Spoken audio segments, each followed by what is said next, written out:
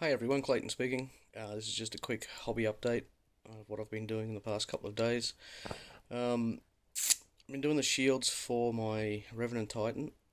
That's the inside of them, just doing that blue glow. I'll just probably just leave it like that because they're going to be sort of hard up against the legs anyway. So it just gives the impression of a like a glowing shield kind of thing.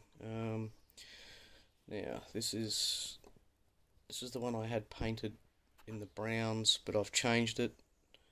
So, I don't know if you can pick up the visual effect on the camera. Oh, there it goes, yeah. So if you sort of look at it long enough, it starts to become 3D. It looks like raised sections. I did the gemstones a little bit weird on it as well. That's all freehand. So you can see there's a little bit messy in places, but you get that.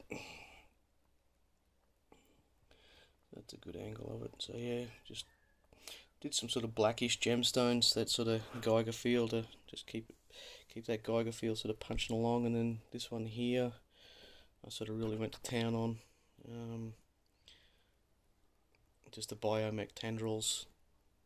The gemstones I did fairly similar to the chest one on my Wraith Knight. And what else have I done? Just these little bits here. Just sort of gives it that I don't know, that impression of sort of flesh, a kind of weird alien sort of style flesh sort of thing. Did some dribbly bits at the top there, and the tendrils. The light's sort of picking it up a bit weird there, but you get the idea. So yeah, I'm really happy with them. I think they turned out pretty wicked. So the Titan is going to be a long-term deal now. I was going to do it fairly basic, just with the blacks and the bones and whatnot, like the bone shields and everything, but given the fact that I've gone this stupid on the shield, I suppose I better do the rest of it. So it's got all the biomech crap all over it. I know it kind of sounds like I don't want to do it. I do.